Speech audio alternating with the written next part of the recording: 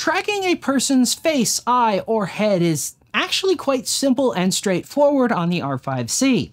Make sure you have face detection and tracking turned on the Camera Setup 5 menu page, and the camera will automatically detect, box, and track someone as they move around in the frame.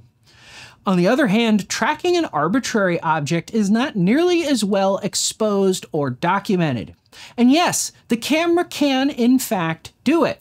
In fact, the feature is hidden away far enough that I totally forgot it was possible until I started putting this series together.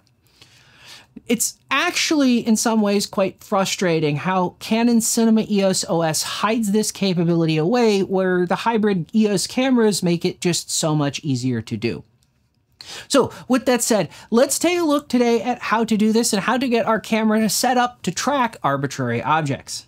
Now, to get this process rolling, the first thing we need to do is program a button to the tracking function. Yes, on the R5C, you can't just touch something arbitrarily on the screen to track it. You have to actually tell the camera you want to enter tracking mode first. Moreover, there isn't a menu or direct touch control item to do this, and by default, none of the buttons perform this function either. So we're first going to head over to the assignable buttons menu and pick the button we want to customize. So in this video, I'm going to use I'm going to customize button 5, the auto iris button, as I don't actually use the auto iris functionality. However, you can assign this function to any of the 13 programmable buttons on the camera.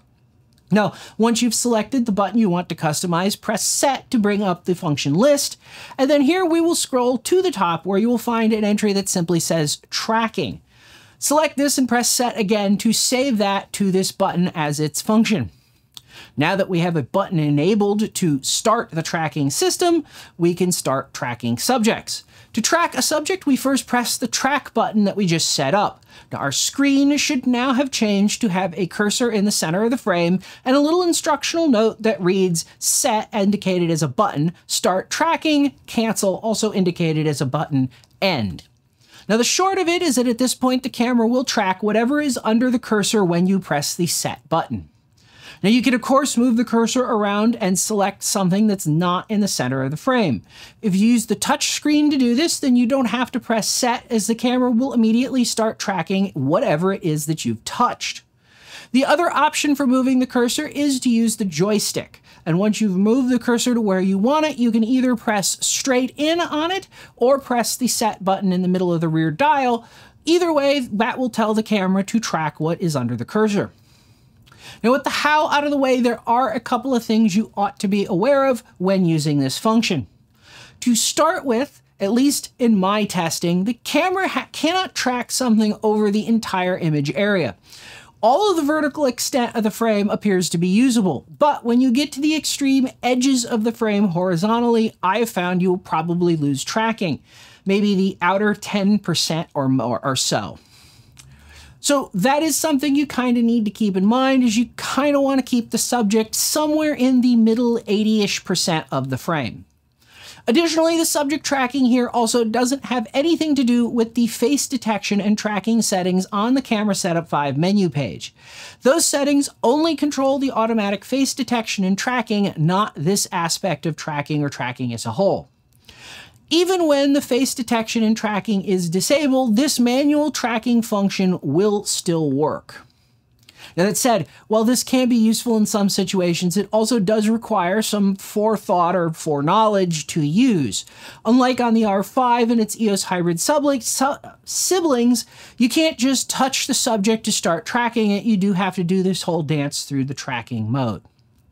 There also isn't a way to start the camera tracking immediately, say tracking whatever is under the AF frame or just in the center of the frame. You always have to hit the track button and then set to start the tracking operation. That said, the tracking cursor and the AF frame do share the same coordinates. That is, if you move the AF frame off center and then enter the tracking setup mode, the cursor in the tracking setup mode will be situated where the center of your AF frame was.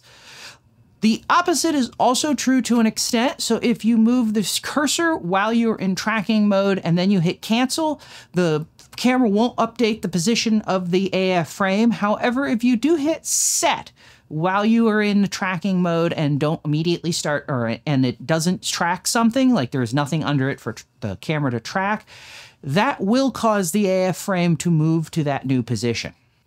So with that said, that's the R5C's hidden autofocus tracking capability. If you found this useful or at least interesting, let me know by hitting that like button. If this kind of thing seems like it might be your kind of thing, please consider subscribing if you aren't already. Finally, if you'd like to help and support this channel, you can help us by liking and sharing this video. And if you'd like to support us directly, you can do so by hitting the thanks button or by buying yourself something you've always wanted from one of the affiliate links in the description below. As always, thanks for watching, and I'll see you next time.